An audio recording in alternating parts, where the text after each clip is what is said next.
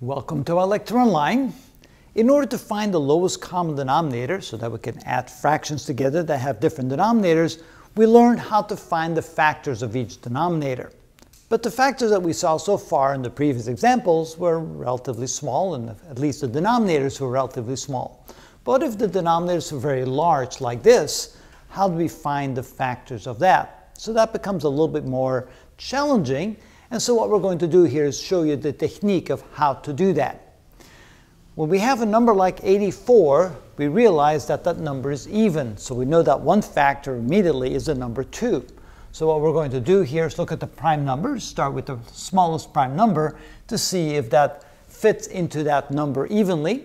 If it's even, of course, it does. And what we can do then is say that this can now be written as the product of 2 times, well, if you divide 2 into 84, you get 42.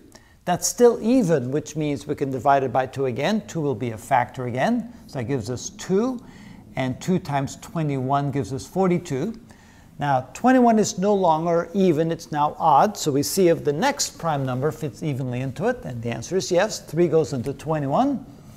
It goes 7 times. So the 21 can be written as the factors 3 and 7. So therefore, 84 can be written as 2 times 2 times 3 times 7. So that's how we find the factors of a larger number.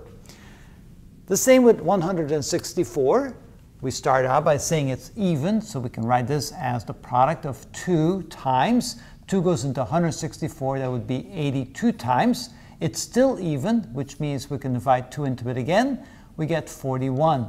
Now 41 is a prime number. You can divide 41 by 2, by 3, by 5, by 7, by 11, by 13, by 17, by 19. It just doesn't work. 41 is a prime number, so therefore 164 can be written as 2 times 2 times 41.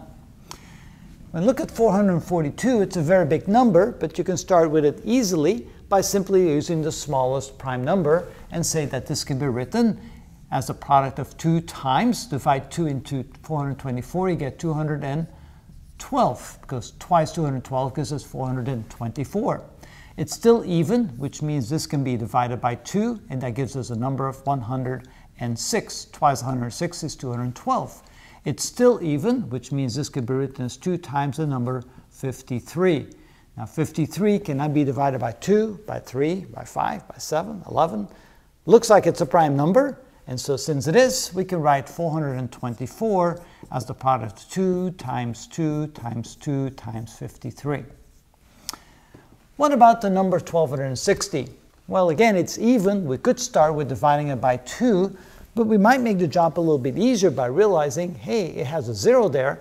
I can divide it by 10. So I can start 2 separate branches. I can say that here, this can be written as the number 10 multiplied by the number of 126. And then we work each branch separately. 10 can be written as the product of 2 and 5, and 126 can be written as the product of 2, because it's even, and 63. Now 63 is odd, so it can no longer be divided by 2, but it can be divided by 3. So we can write this as the product of 3 times 21. And 21 can be divided by 3, and that gives us 3 and 7. 3 times 7 gives us 21. 3 times 21 gives us 63, and so forth. So now we have all the branches down to the lowest possible factor. So we have the factor 2, 5, 2, 3, 3, and 7, which means that the number 1260 can be written as the product of 2 times 5 times 2 times 3 times 3 times 7. And so that's the method we can use to take larger numbers like this and find the factors of each. Again, we can write it as the product of the lowest factors that we can find that way. And that's how it's done.